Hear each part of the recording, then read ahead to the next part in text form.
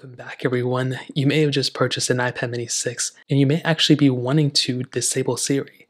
Now in order to enable Siri, you want to go ahead and hold down that specific power button up at the top left and you'll see that you may get into this panel or you may see Siri actually pop up.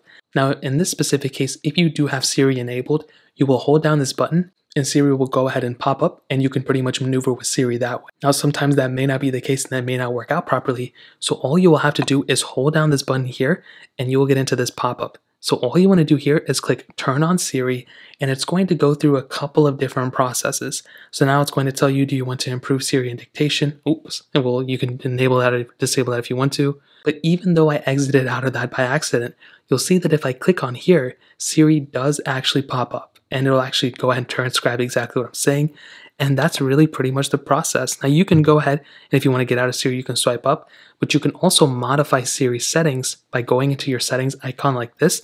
You want to go into Siri and search, which is right here somewhere, which is right here. And you can go ahead and modify these settings right here. So you can go ahead and click all these different things. You can enable Hey Siri if you want to. I don't really want to say it too loud, but you can go and turn off Siri this way too and modify all these other options. So again, to enable Siri, you want to go and click this button here and it's going to tell you if you want to actually maneuver through Siri and use it and everything. If you don't, you can always click it and pretty much move on from there. So if you guys have any other questions or anything like that, let me know in the comment section below.